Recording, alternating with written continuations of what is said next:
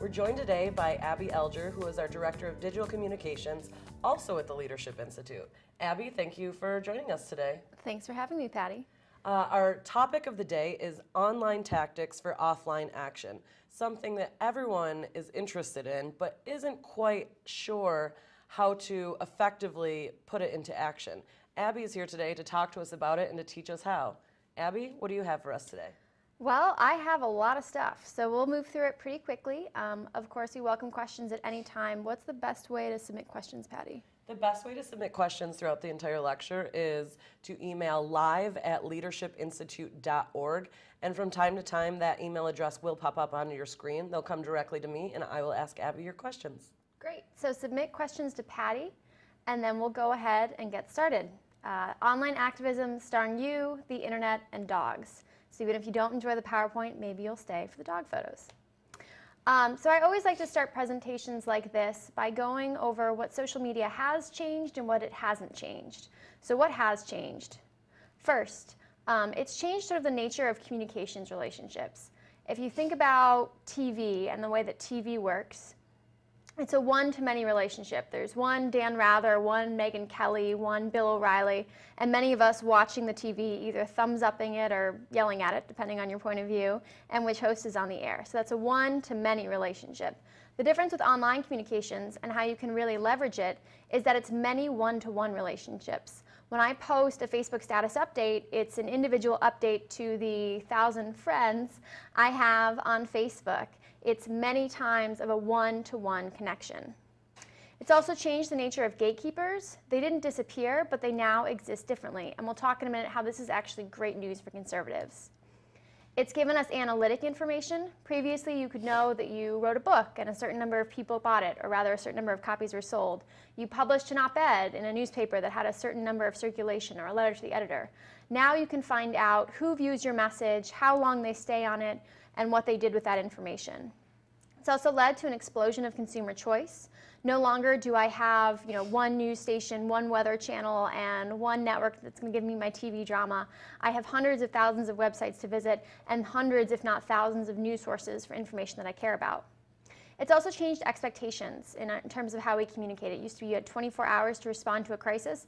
Now it's probably about 24 seconds. So our expectations now are one, immediacy. It's a world of instant gratification for better or for worse. And also authenticity, because remember, it's one-to-one connections occurring many times. When you connect with a person, you make a personal connection with a real person. And we want to see that carried through elsewhere online. So what has social media not changed? It hasn't changed our goals in politics. We still want to get our guys or gals elected, our laws passed, whatever else it may be. Hasn't changed the political process mostly. Yes, we have new tools, but we have new tools that allow us to do things we've always done more effectively. Communicating our message, persuading people, targeting voters, insert XYZ for wherever issue you care about and work on the most. Hasn't changed the rules of human behavior at all, for good or for evil. Hasn't changed the rules of good communication. Good writing is good writing. And that sort of sums up. And this is the world we now live in. This is from Edelman, which is a major PR firm. I didn't make it up. I always like to give them credit. And they say we now live in a world of the media cloverleaf, and it's 4 overlapping spheres. The upper left-hand corner is traditional media. That's the media we think of as the alphabet soup. Fox News, ABC, NBC, the Wall Street Journal, the New York Times, sort of the mainstream media sources. The upper right-hand corner is a rise of new types of publications. They're the tradigital publications, and those are ones that exist predominantly online, but will frequently break news, publish major news stories, have the weight and credibility of all the mainstream media sources. Bottom right-hand corner, social media, Facebook, Twitter, all the places where we talk to each other about things we care about or are interested in. Bottom left-hand corner is owned media. That's spaces that your organization, campaign, whatever it may be, owns and controls online. It's the corners of the internet where you manage it and you tell your story directly. And somewhere in these 4 overlapping spheres is where we're actually communicating online. It may be a mainstream news story that breaks, that's then picked up and analyzed on a tradigital publication, that's then passed around on social media, that a campaign then responds to on their website. And all 4 of those things are working all at once. So it's a really interesting interplay. So why is this good news for conservatives, as I mentioned previously? You sort of now see, with the rise of new gatekeepers, but also a shift in how stories are reported. I don't think I'm going to surprise anyone tuning into this webinar that the mainstream media is perhaps not so sympathetic to conservative points of view. The good news is we can now actually basically force them to cover the stories that are important to us, and this sort of shows how it happens. Stories, publishing them online, very, very easy to do. There's no barrier to publishing anymore. It's functionally free. It requires your time and an internet connection, and you can just hit the publish button and there it is. And so what you'll find frequently is that stories that are published online will then start circulating. And if they get picked up enough, or if you can think about an analogy of water on a stove. If there's enough heat and it starts boiling, then that water becomes boiling water and you see the little steam rising off. In online communications, that's the story got enough energy on online publications and then got bumped up to the next level, which is the tradigital publication. If it gets enough attention, enough interplay, or enough play online in the tradigital publications, it gets bumped up again to the mainstream media. This is actually something we see a lot at the Leadership Institute with our website Campus Reform. It's campusreform.org. They report on breaking campus news stories. Unsurprisingly, local, state, national media aren't always eager to cover stories that Campus Reform will break about crazy professors, crazy administrators, harassing, silencing, intimidating conservative students. Campus Reform, I think at this point, would fall in the realm of a digital publication. They'll publish it online, it'll get passed around among other conservative activists who care about these issues, and then it'll break through to the mainstream media when it has a sufficient amount of attention and energy. And so the good news for conservatives is we can bump up through these three channels. So if you have a good story, you can make it happen. You can literally force the media to cover it. And some of this presentation will be talking about the actual process of doing that. I have a quick question. Sure. What qualities make these stories get those bumps that brings them from the entry level of social media all the way up into mainstream media? So it's a combination of two factors, really. The first is obviously the content of the story. On Campus Reform, the stories that do the best are shocking or outrageous. As Morton Blackwell, LI's president, says, moral indignation is the most powerful motivating force in politics. So if you have a story that sort of incites that level of emotional response, that's probably what's going to get the most amount of play. On the second level, it's not only the quality of the story, but how well you're doing in passing and sharing that story by building relationships online, which is what the second half of this presentation will talk about. Because you could be standing in the middle of the forest yelling Shakespeare, but if there's no one around to hear you, no one will appreciate what the story is. Same thing here. Really quick example I always like to give, especially because Harvard, of all places, did a case study on this. Happy birthday. It's the story of Trent Lott at Strom Thurmond's birthday party. It was on C-SPAN. He gives a few remarks. He makes an interesting remark about how if Strom Thurmond, who'd run as a Dixiecrat on a segregationist platform, had been elected president, maybe we wouldn't have all these problems. So what happens is it's made in a room full of reporters. No one really says anything about it. There's maybe some uncomfortable laughter, and it's over. However, one reporter put it up on a blog a few days later. I believe it was ABC News, and just mentioned it briefly. And then liberal bloggers took that story, and days after it happened, blew the story up. And we all know the end of the story, which is Trent Lott actually ended up resigning from the US Senate after 2 decades of service as a result of this story. So it was a story the mainstream media had in front of them, did not pick up, did not cover, but liberal bloggers picked up and again created that energy, that excitement, forced the media to cover it, and then forced a response. So how do you actually build your online strategy? This little dog will help us. Not really, he's just cute. So how do you build your online strategy? There's a couple things to think about before you get into tools. The first is to be signal, not noise. So I come from a family of engineers. They aren't really sure how I happened, but I come from a family of engineers, all technical people. And so what's the difference between signal and noise? It's like you're driving, you're in your car, you're on the highway, going over a mountain, and you're singing along to the radio, and all of a sudden you just hear, if you're me, like the sound of a cat dying. And you realize what's happened is the signal from the radio has been replaced by static, and the amazing singing that you heard was the singer on the radio and not actually yourself, which sounds like the cat dying. So the noise is that white noise, that static. The signal is the clear, pure individual message. On the web, the great news is everyone can publish content. On the web, the bad news is everyone can publish content. So there's lots and lots and lots of stuff there. So you want to make sure that you're adding information, new information to each conversation. You're being that signal, not simply repeating information that's coming from another place. A couple questions to ask yourself, and we'll return to these at the end to walk through it. First, what is your very specific goal? And this is where you tie online and offline. Like, what is your real life political goal? To get somebody elected, to force the media to cover a story, to force a politician to vote a certain way on a bill, whatever it is, to get a certain number of people at your rally in order to XYZ. Pick your real world outcome that you want to see occur as a result of this. The second, who is the decision maker? And you want to be very specific about this because this is the person you're going to try to influence. The nice thing is online tactics sort of give you leverage or a fulcrum. So if you have a small group of dedicated people, you can exert outsized force and effects, which is great news. So figure out who you're trying to influence. Who are your natural allies in this?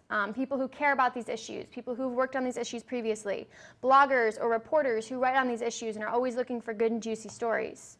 How can you apply pressure? And this is where you can get really creative. Again, we'll talk about some examples at the end of the webinar. Now we're going to walk through the tools you'll have to figure out how to apply pressure in interesting and creative ways. So, know your tools. This is from a social media strategist, this model, Chris Brogan, B-R-O-G-A-N. Always like to give him credit as well. And he calls it a home base and outpost. And it's the best way to think about all the social media tools that you have at your disposal. Your home base is your website or your blog or, sort of pick this unifying presence where you have all the stuff about you in one place online. It may be your Facebook fan page, actually. It may be a simple blog you're running. It may be a single landing page. But it's the one place where you collect all the information relevant to your cause, campaign, or individual work as an activist. That's your home, and then below you have all of these outposts where you're communicating with people. So this is your email list. This is your Facebook fan page if that's not your home base already. This is Twitter. This is other social media, other website, that most old-fashioned of things, real-life networks where you talk to people face-to-face. Go ahead. Just a question. Are there certain types of vendors or technologies that are best to integrate all of these different things when you're using this matrix? Using Facebook or Twitter, what makes it easiest to go back to a website, and what kind of website should someone use that makes integrating easier? Yeah, that's a great question. So I think the easiest thing you're going to do if you're going to build a website is probably use WordPress. It's free. It's really, really, really easy to install even if you have no technical knowledge, or you can buy a web hosting package that will let you host it for free. And then you create sort of little plugins to push people out to all of these different channels and then pull them back in. So an example is on the Leadership Institute's website, we'll ask you to follow us on Twitter and like us on Facebook. If you then go to our Facebook fan page or see our updates on Twitter, you'll see we're frequently pushing people back to our website and asking them to go return to there. So you sort of create this loop back and forth. The good news is, with a little bit of time, it's pretty easy to combine all of these pieces to at least have them working in a network. As far as evaluating how well they're working, the other good news for all of us is that there's a lot of good free tools that will show you, remember that analytic information we already talked about, how many people are visiting my website. You can use Google Analytics for that. So it's just google.com/analytics.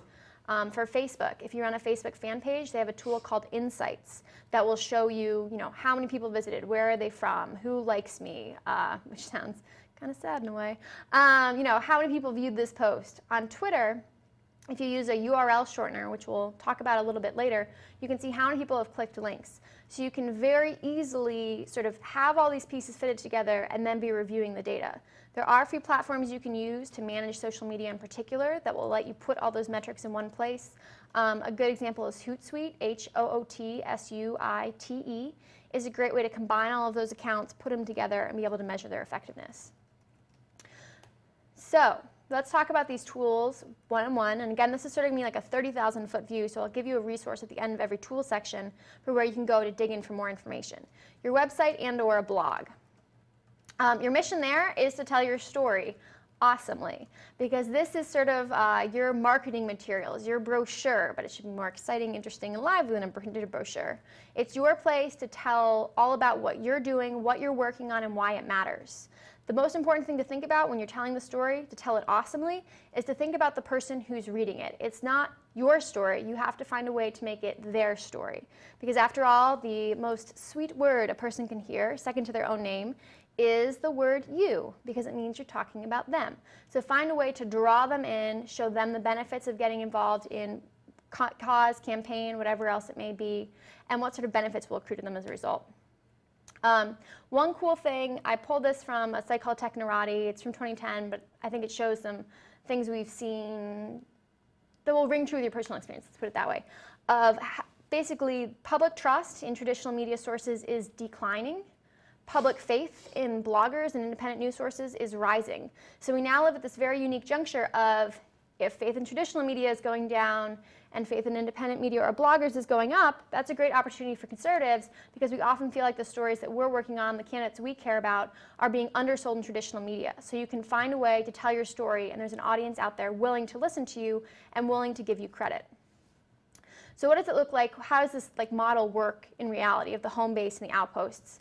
Starting on the home base, you have a piece of content, so a single idea. If you're working for an activist organization, this may be, the top 10 reasons Bill 10 is terrible, or the top 5 reasons we must repeal XYZ. If you're working for a campaign, it's the 5 reasons your opponent is terrible, or the 10 reasons your candidate is super awesome.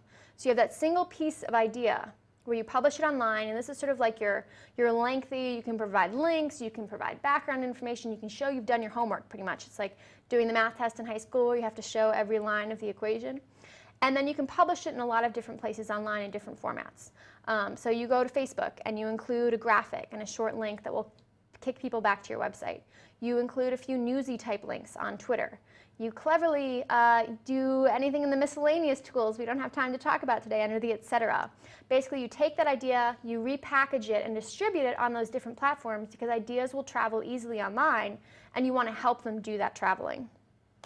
The example I like to use, which is very stupid, but people do remember it, is it's like an apple and seeds. The apple, it's your idea. The seeds are how you easily distribute ideas throughout the internet to form new apples.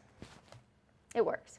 So what are some good rules for web content? That's a question. We're talking about activism, online tactics for offline action.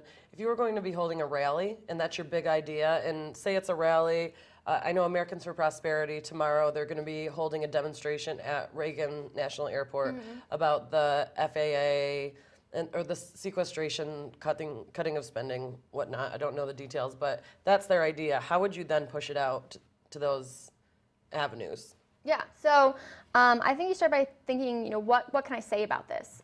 There are sort of 3 things you're trying to do at the same time. Like, one is to tell people what is this rally about and why is it important. The second is why should people show up? And the third is how do people show up and get involved? So you have those three separate pieces of information. And so you can do sort of a long form backgrounder on why they're hosting this rally and why it's an important issue. And then you can distribute it on Facebook with a short image, sort of providing this public information campaign. For why people should show up, you could have 5 reasons why it's important to get out there and protest, or photos from past rallies that show there's lots of people there, they look normal, and you want to be part of them too. Maybe testimonials talking about the important work that AFP has done and the great job they do in organizing rallies and why they matter. And so you can publish those as short snippets elsewhere online.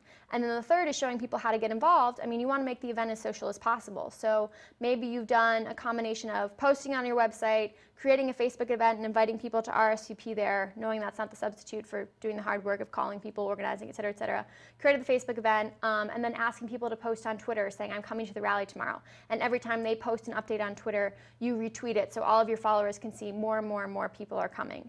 So it's that combination of sharing the information, making it digestible in different places, and then also building in that social component, because politics is inherently social, and social media, these different platforms we're talking about, are where people go to talk. So how can you encourage them to talk in a structured way so you can not keep track of it in a negative way, but know who's talking about it, and then amplify their message to show other people, to have them reach out to their networks, and then again keep drawing them back into that home base to you so you can actually organize them, and then again have that offline real world effect. So content must be useful and unique. Know your niche, love your niche. So if you're covering a specific issue as an activist organization, there is a level of public education here, right?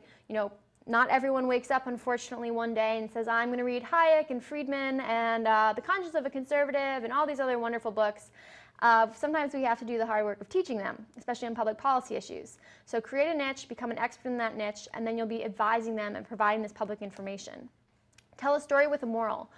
One of the issues in politics is always, of course, motivating people to take action. And so every time you're relaying a story about your activism, about your campaign, there should be some sort of lesson or larger idea behind it. Again, to draw on campus reform, frequently the stories are, liberal professors do terrible X, Y, Z, students did A to fight back. The moral of the story being conservative students should stand up to liberal professors. Very often when conservative students fight these battles on campus, they win. It encourages other students to get involved. It encourages parents, alumni, and donors to the university to hold that university accountable. If they're a public university, it encourages the taxpayers to keep a more close eye on what they're doing with their tax dollars. So always have a moral or an outcome, because that will help motivate people, and especially keeping them aware of your issues in between major events like a political rally.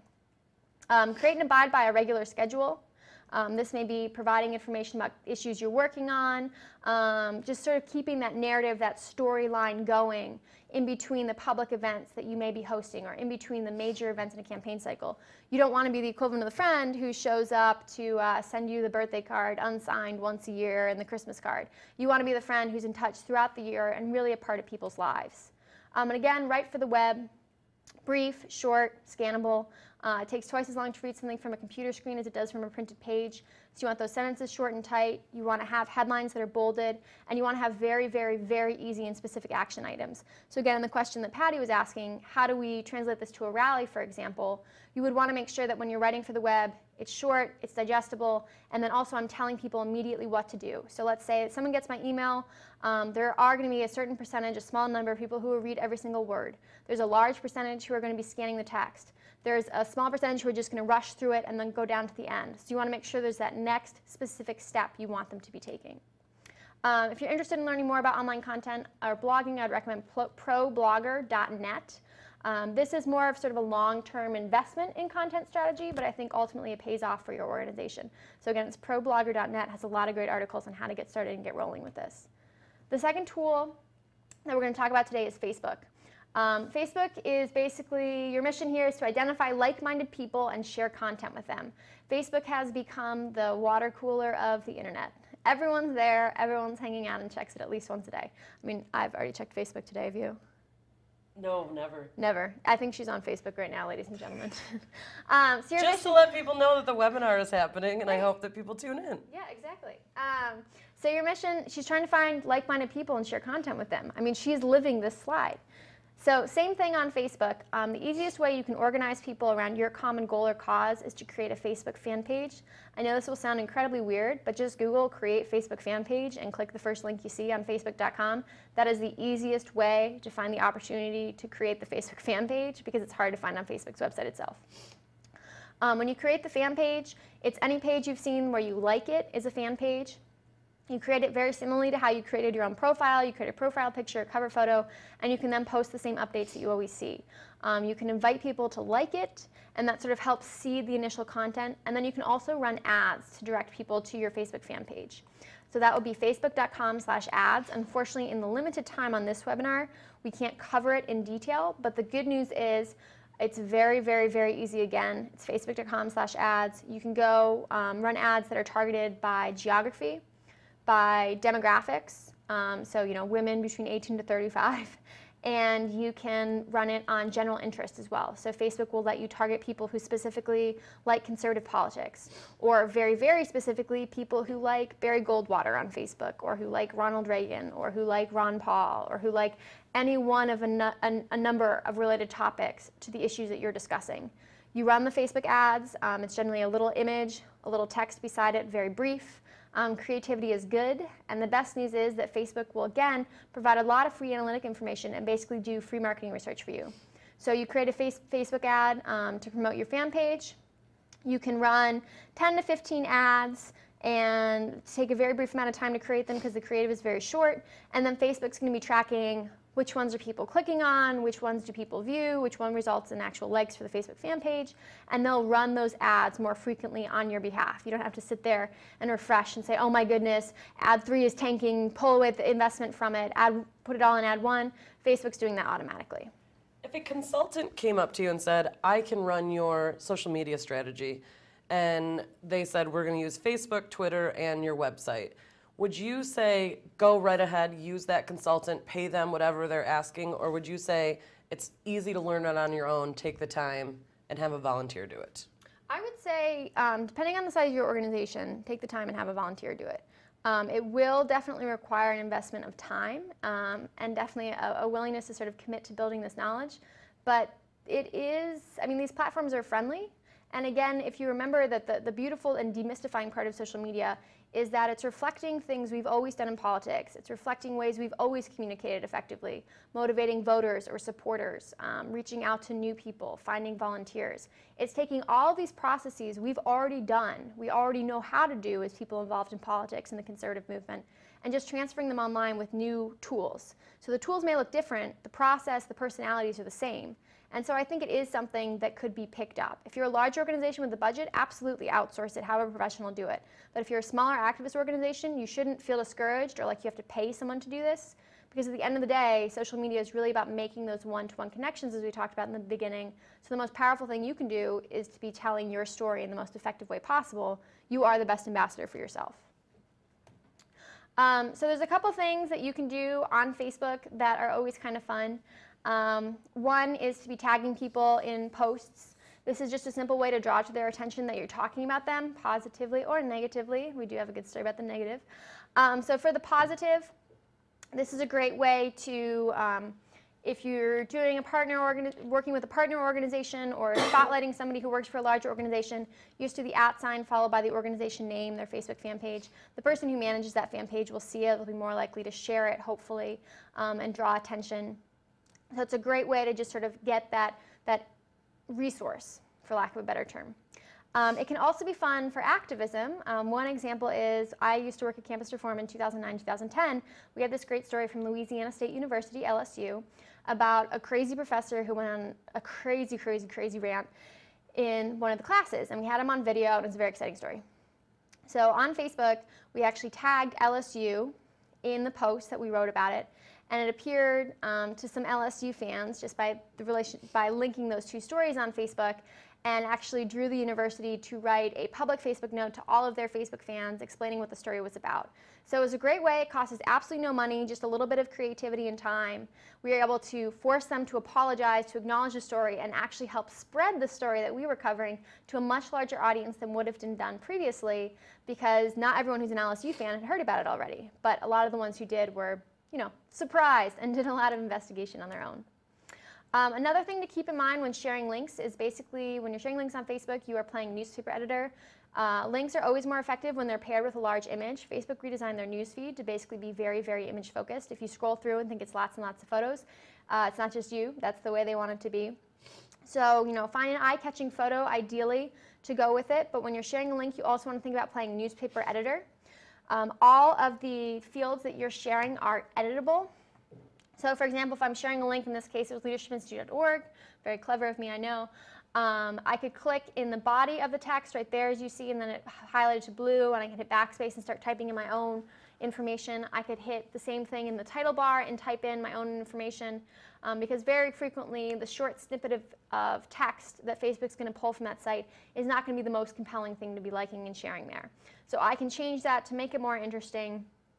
So in this case, I could change it from invite you to attend a free informational meeting on Thursday, October 21st, to join the Heritage Foundation and the Leadership Institute to learn about whatever this event was about, maybe something related to conservative careers on Capitol Hill. You know, click here to RSVP and to learn more.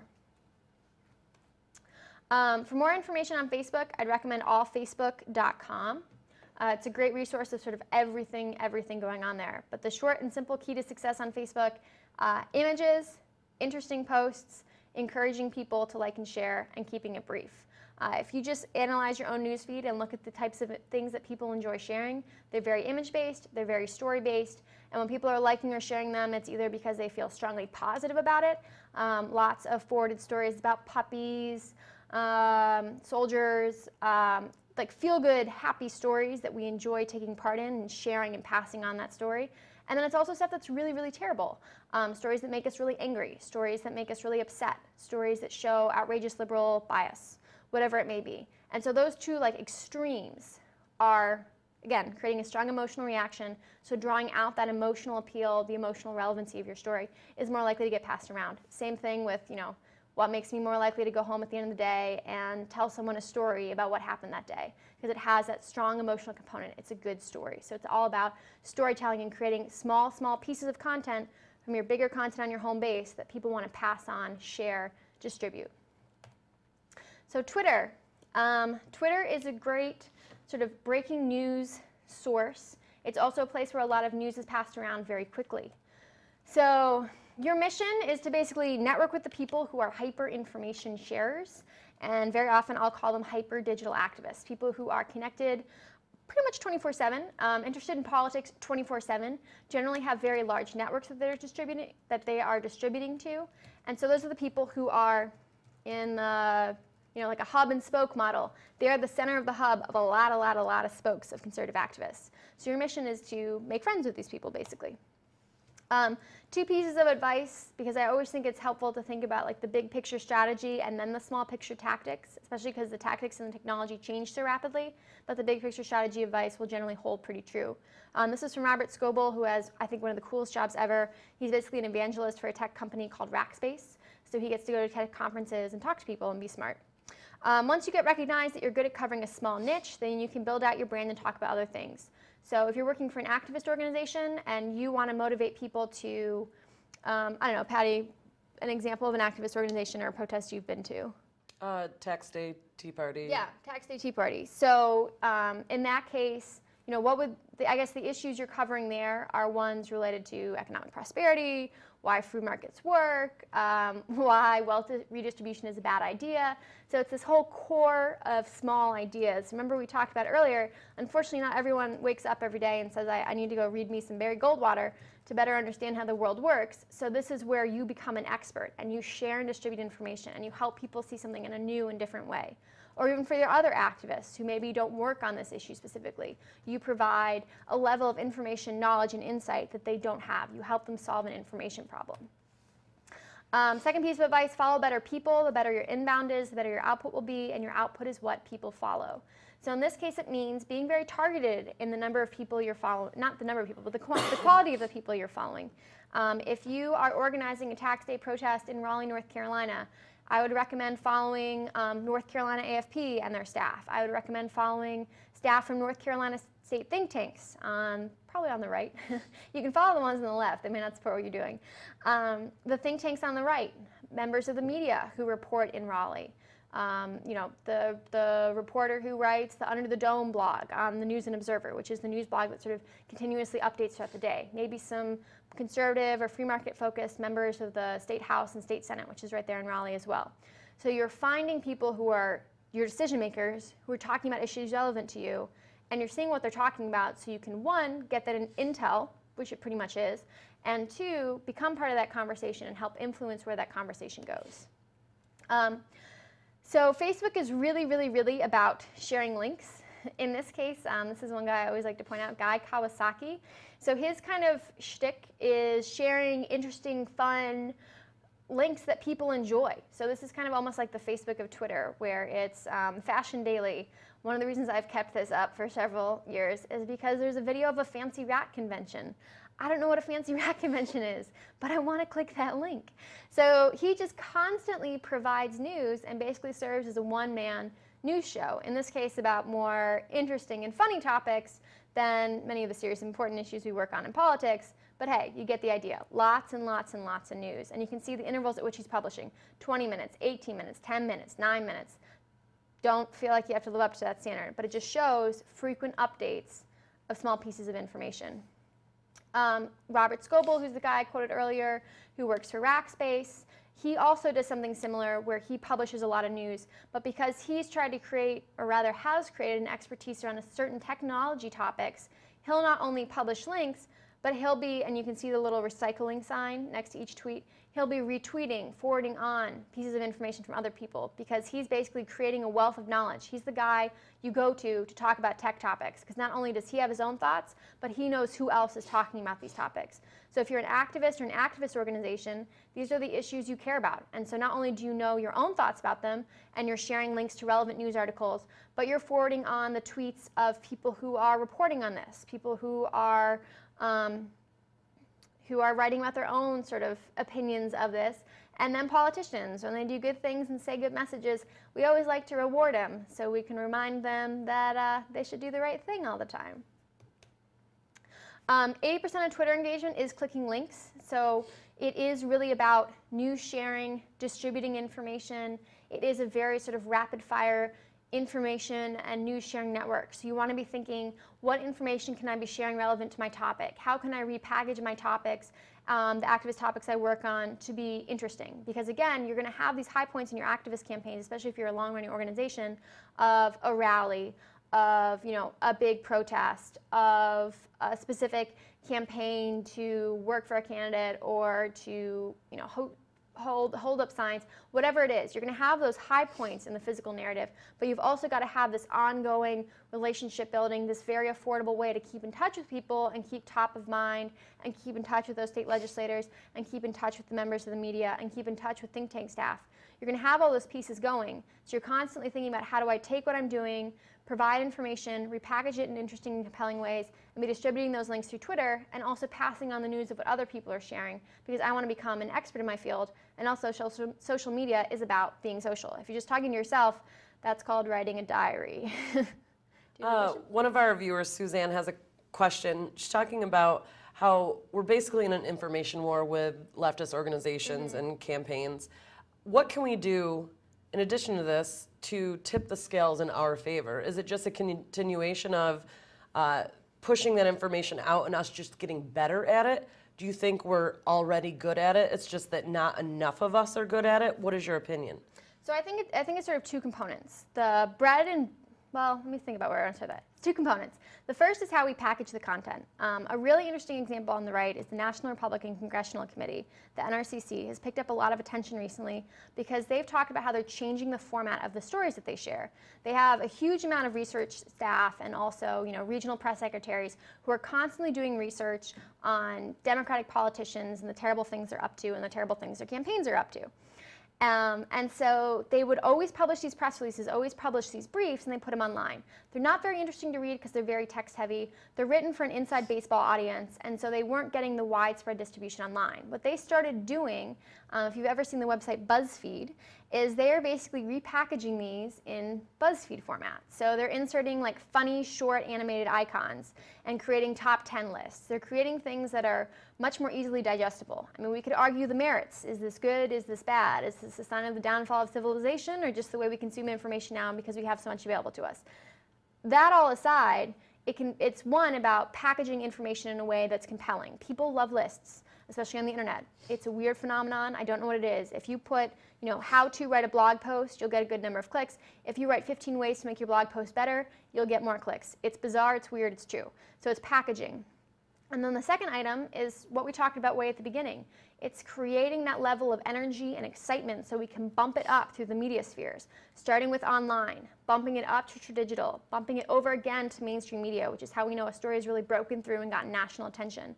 So as activists, not only do we want to be pushing our own stories out there in ways that are easily digestible, but also sharing the stories of allied people on issues that we work with, to make sure we're drawing that energy, drawing that attention, creating the water and making it boil, because that's the way we're going to keep pushing it up. I think it's nothing but good news for conservatives, really, especially when you see the stories that have broken through. We have ones here at Campus Reform that have, you have the classic story of Jennings getting fired from, what am I thinking of? The pajama bloggers. It's not Jennings, and I'm blanking on his name. Well, you'll remember the story. There's the story about the professor. How about the professor who finally lost his job at the school in Florida? Yeah, that's exactly. So all of these stories, all the James O'Keefe expose videos, all of those started online, were then passed around, and the excitement and energy was created around them, and then the media was basically forced to cover it. So the good news is that we know we can do it on the national level, and it's a lot easier at the local and state level if you have a small, dedicated group of activists who are willing to just sort of keep the heat on, keep the story going. It's enough to perpetuate that energy, and that's what's going to get it to sort of carry over into mainstream. And a great organization that you can work with to get your story to really get some legs and grow into a major national story is the Franklin Center. And they are based in Alexandria, Virginia, and they are a great organization. We partner with them on trainings every once in a while, and they have a vast network of citizen journalisms, and it's called Watchdog Wire is their program that they're doing that, And basically anybody can be a citizen journalist. They teach you how to get FOIA requests.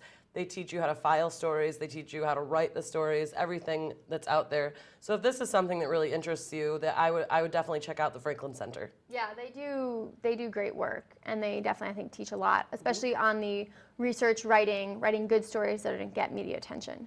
And that's really, really important. So clicking links, sharing information, and that bigger question, which was a great one from Suzanne, of how do we distribute our content better, more effectively, especially to compete with the left. So URL shortener that I mentioned previously, a website address is called a URL. They're really, really, really long, even if you're directing to a very, very simple and humble blog post. And so frequently what you'll see people do is use a URL shortener. In that case, it just scrunches down a big web address into a smaller one that's easier to click. And it also lets you see analytic information. Whenever I say this in a presentation, people say, oh, but Twitter does this automatically for me. They'll automatically shorten the URL. That is true. But Twitter won't automatically let you see the number of people who have clicked the link, the number of people who have retweeted, i.e. forwarded it on. And so that's why you want to be using sort of your own system. To do it manually, you can use a URL shortener called bit.ly, bit.ly. If you just go to the website, it's free, it'll crunch it down, and then you can copy and paste any bit.ly link, add a plus sign to the end, and you see a page like this, the number of clicks that you produce, the number of total clicks, which is the number of clicks across the entire internet of people who have clicked this URL. And you can see the number of conversations on Twitter or on Facebook. And then down at the bottom, the graph that shows you when people are clicking it. And if you scroll down even further, you can see where people are clicking it from in the world. So there's a huge array of information. If you use a free platform, there's a litany available, Hootsuite, Hootsuite. If you use Hootsuite to distribute tweets, they will shorten it to their own URL shortener, which is Owly, ow.ly.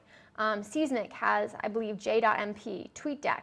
All of these will use those shortened URLs for you and then show you how many people are clicking, which is just interesting, you know, and it also helps us on these messaging issues. What is the most effective way to talk about economic freedom? What is the most effective way to talk about healthcare or about whatever the issue is you're working on? How do you message that most effectively? The number of clicks will tell you. It's free marketing research. Any one of these platforms are also really helpful. They're free. And they also let you break down the conversation that's occurring in Twitter. Right now, I think on my personal account, I follow something like 2,000 or 3,000 people, which is way too many people to keep up with individually. And so you can create separate columns for people where you either follow conversations occurring around hashtags. Hashtags having now permeated mainstream culture because my mom references them. Obviously, she's very trendy. Have permeated mainstream culture. It's just the hashtag or the pound sign followed by a short agreed upon keyword. So at conferences like CPAC, it was hashtag CPAC 2013. At the Republican National Convention or the Democratic National Convention, they had short agreed upon hashtags as well. And people at those events were talking around those hashtags. They're also sometimes used for humor. And last fall, I want to say it was, around the election, they were also being used for messaging on the right, where a number of activists would agree to coordinate around certain hashtags, and they'd create a little process story in the news media of, you know, activists coordinate around hashtag whatever, dominate trending news for the day. Or my other favorite, when President Obama announced his re-election, surprise, surprise, he used, you know, hashtag we can't wait for all the great things that Democrats couldn't wait for when he was reelected, and conservative activists hijacked it and was like, we can't wait for affordable energy prices. We can't wait for American jobs. And so it's a great way to just have, you know, a little bit of fun. It doesn't take anything but time and creativity, but it does get mainstream attention because social media is now, I think, embedded in campaigns and in the political process, but it's also still new enough that if you can show any sort of coordinated activity occurring around social media, you pass that story on to your local news reporter, they're going to eat it up because they love it, because it seems new and interesting and shiny. And so all it requires is that core coordinated group of people willing to be distributing messages across these platforms in a coordinated fashion, and you've got the 1-2 hit of 1, doing the activism, and 2, getting the follow-up news story as a result of it. Now, choosing who you follow on Twitter and who you allow to follow you. Can you, two-part question, I guess. Should you follow whoever you find interesting or just those that you are wanting your message to eventually get to? And then in turn, should you make your tweets protected and only accept certain people to follow you, or should you make it open for everyone to see what you tweet? I think if your goal is to be distributing a message, you want to make it public. You want to make it as easy as possible for people to find and distribute that message you're passing on. As far as people you follow, I would say follow as many interesting people as you'd like to.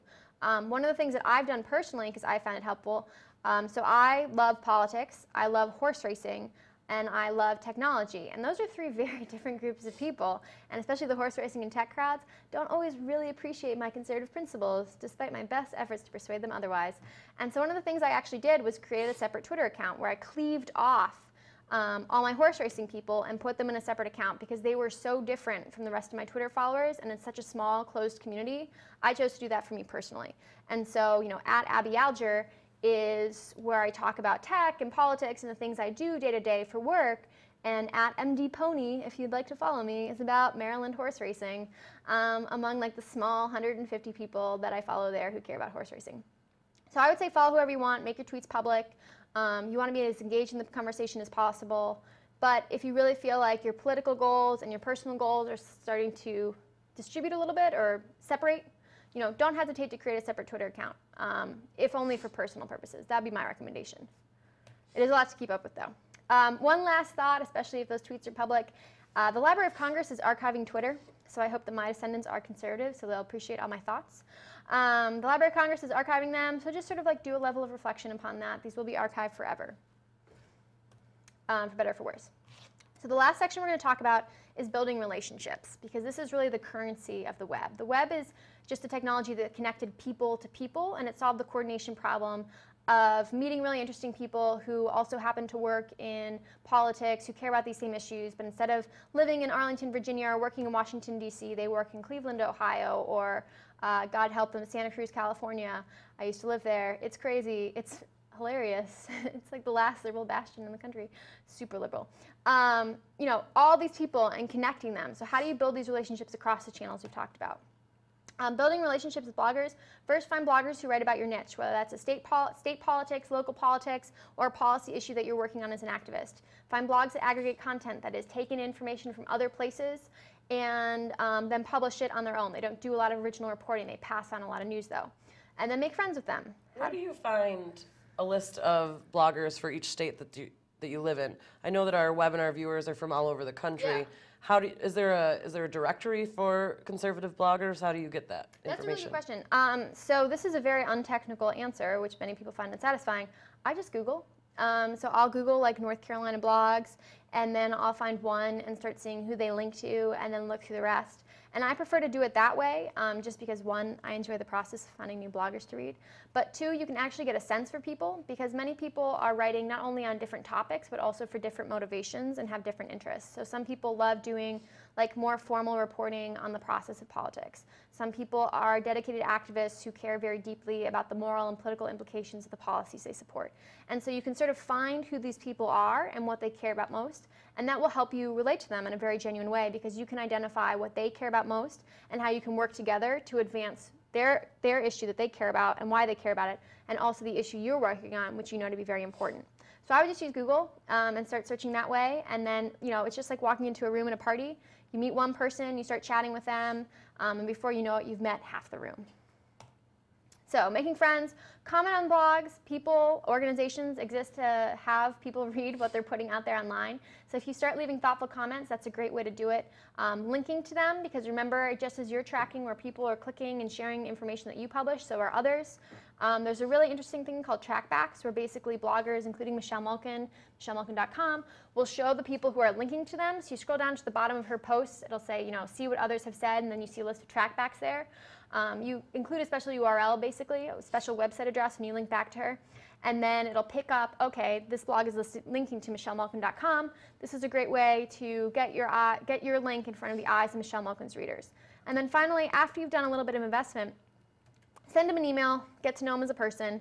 By this point, they should recognize your name when it pops up in your email inbox, because you've left a thoughtful comment or two. Maybe you followed them on Twitter. Maybe you've had a trackback or two display on their website.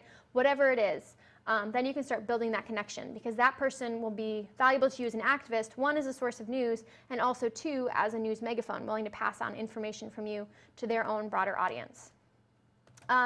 Relationships with organizations, as Patty mentioned, the Franklin Center will provide a great amount of news, training, and information. There may be national activist organizations you work with. I couldn't even begin to list all of the conservative organizations who do incredibly, incredibly important work on policy issues.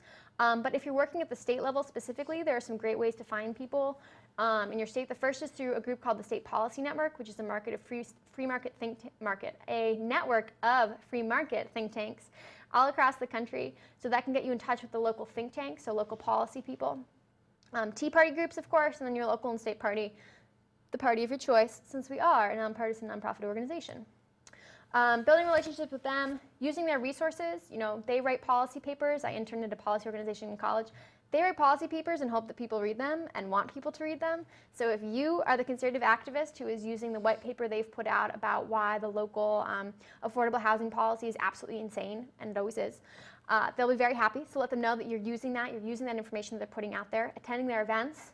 A lot of nonprofit organizations that exist for sort of this educational purpose will have public events where they'll bring in speakers or experts or whatever else it may be. Attend those events, show up, say hi, get to know everyone there. It's just sort of the same coalition building that you do in any level of politics. Comment and cover their events. If you go to a luncheon, talk about it, talk about the speakers. And again, tying it back, this is creating those stories, those pieces of information that will exist to perpetuate your activist organization around the time of big major public pushes, and link to them. And then finally send them emails. I mean, again, depending on what state you live in, I've always lived in blue states, unfortunately. Depending on what state you live in, there may be a small number of conservatives, and they're probably always happy to have another person to add to the room. And then finally, building relationships with media. Love them or hate them, they are still media.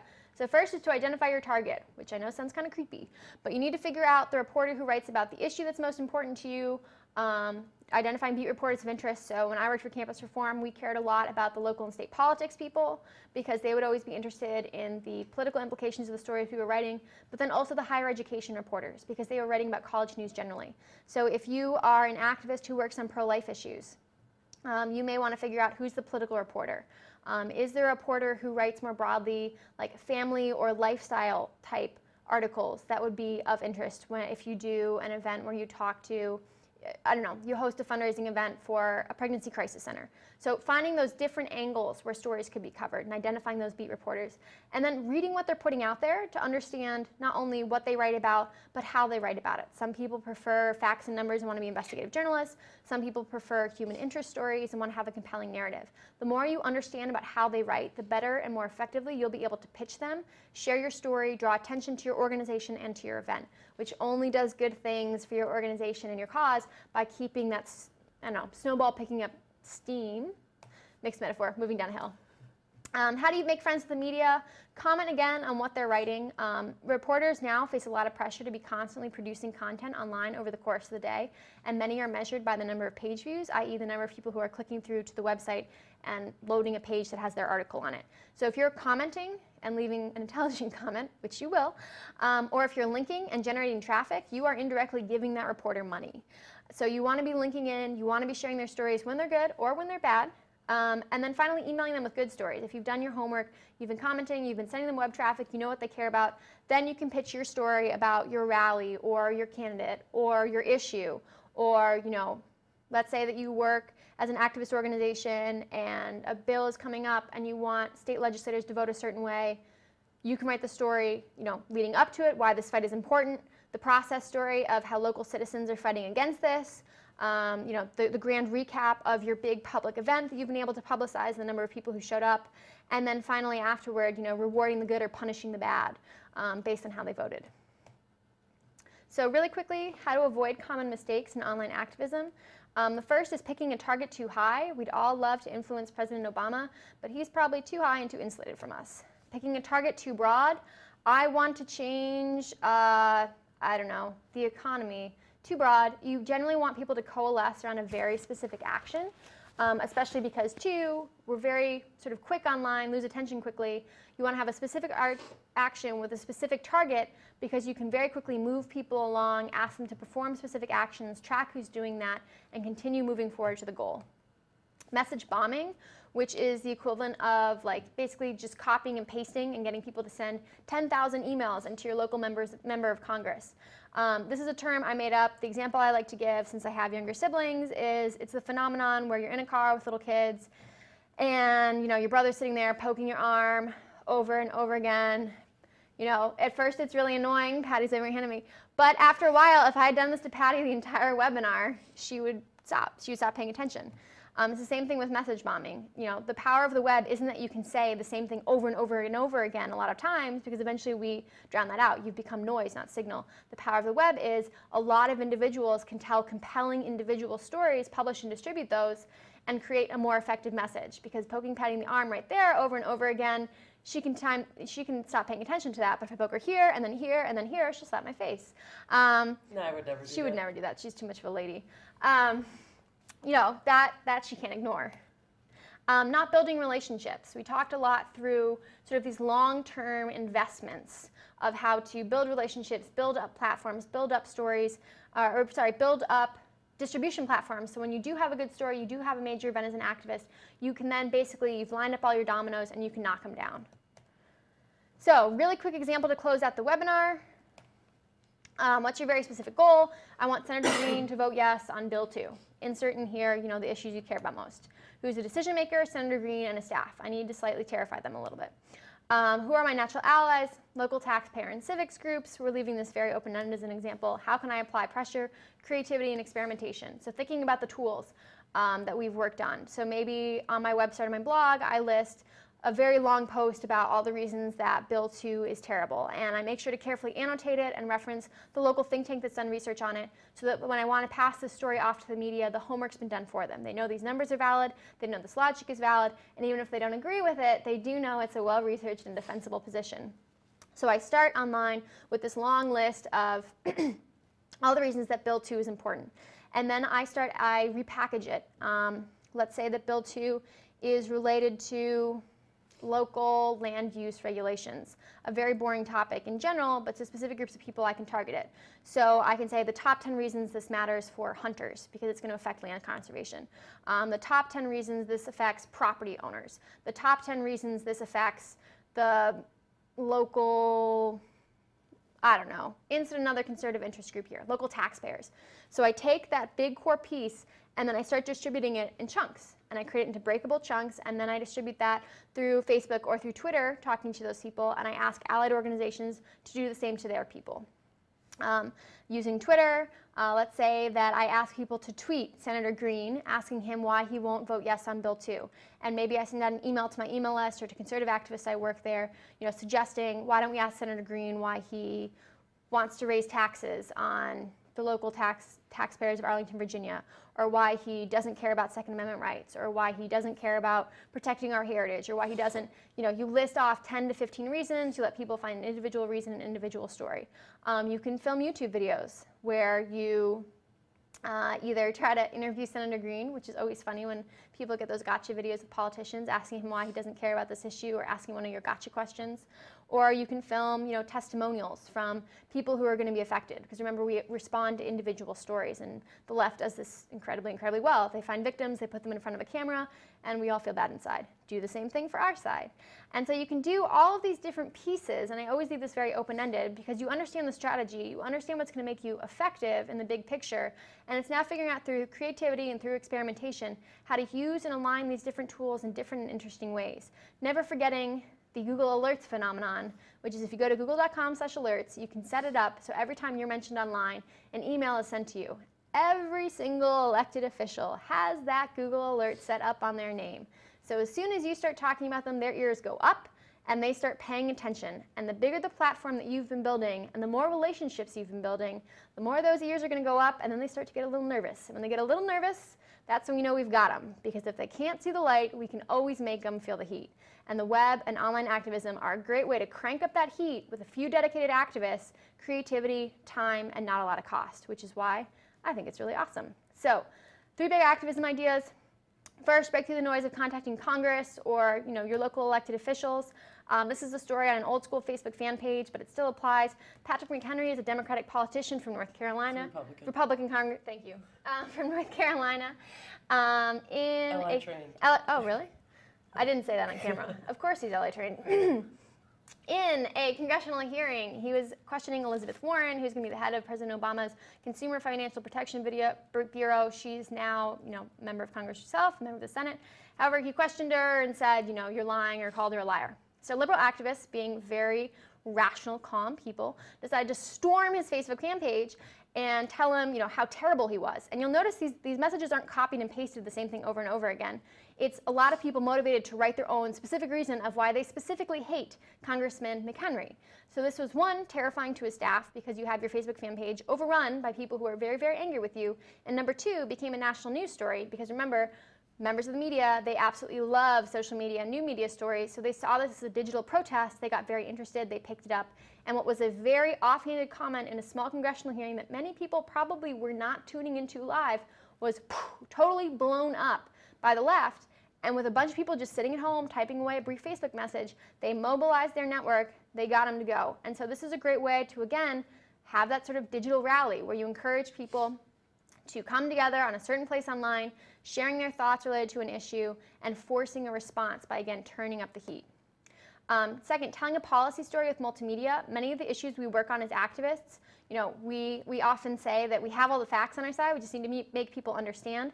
A great way to do that is by breaking down stories. During the 2008 financial crisis, this guy, The Mouthpiece, created a great YouTube video that took an incredibly complicated story of how everything seemed to melt down overnight, broke it down into dramatic music and news flashes, and sort of told this whole story from a more free market, right-leaning perspective.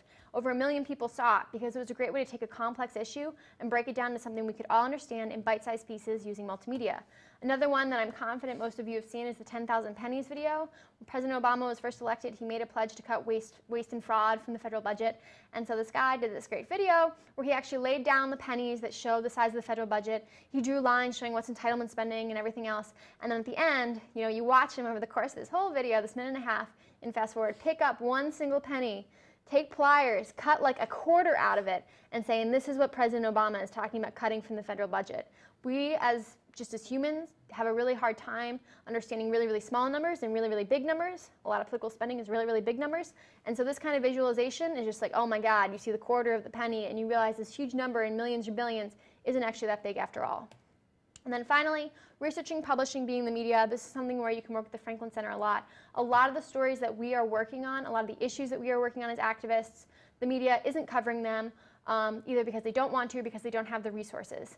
And so you can be the media. You can tell these important stories that relate to the issues that you work on. There's a ton of records online. One example I love to give, if you remember the John Edwards $400 haircut story with the I Feel Pretty video, which is always really funny, that came from somebody digging through FEC reports on campaign expenditures.